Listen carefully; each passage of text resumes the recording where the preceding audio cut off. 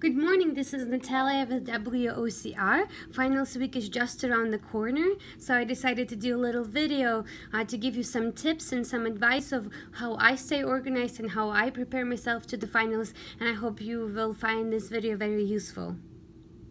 Alright, so to start, what I do, number one thing when I have a lot of things going on and when the finals are coming, I write lists to do, lists to accomplish, the goals, the classes. I have cute notebooks, and especially if they're cute, are the best ever.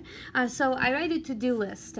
With the to-do list, I will put it in a different subject, different categories. So for example, I have practicum, I put submit a video, and the paper is due, for example, 9 p.m. Alright, so you're having a to-do list. Put everything on, the times, the assignments that are due, assignments that you missed but still want to submit, everything put in front of you.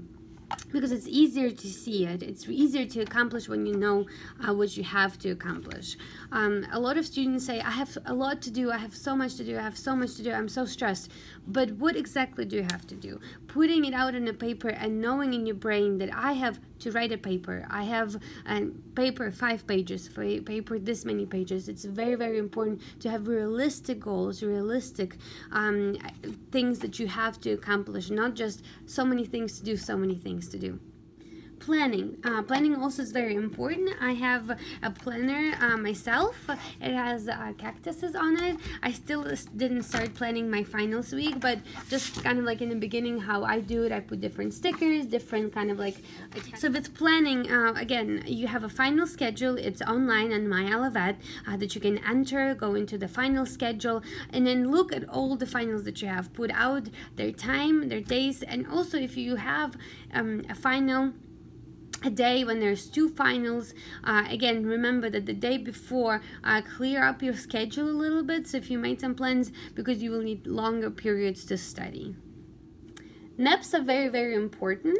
Do not take 1 hour or 2 hour naps. 15 power naps, that's all you need. When you take an hour or 2 hours, you're actually falling asleep. It's not nap.